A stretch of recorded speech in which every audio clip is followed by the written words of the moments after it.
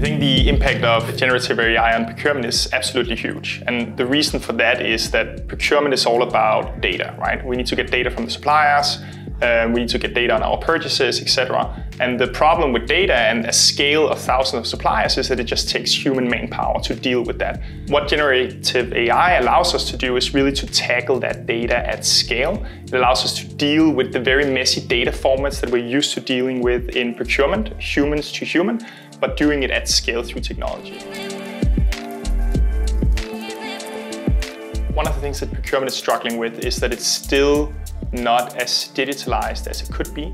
So instead of answering this question with a specific innovation, I think the biggest potential here is to move further on the digitization journey than we already are. Getting data away from manual surveys, kind of paper formats, etc., and getting it into technology, not old school ERP system, but user-friendly systems that are actually going to be adopted by procurement. I think that's the biggest potential.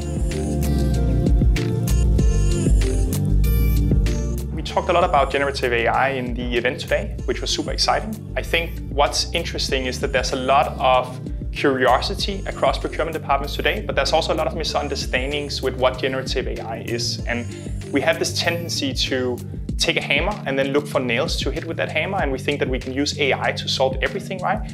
But reality is that it's a tool, and for some use cases it works very, very well, and we can get 10x better, and then we can use human beings to actually get better. So I think there's still a misconception that we need to solve there.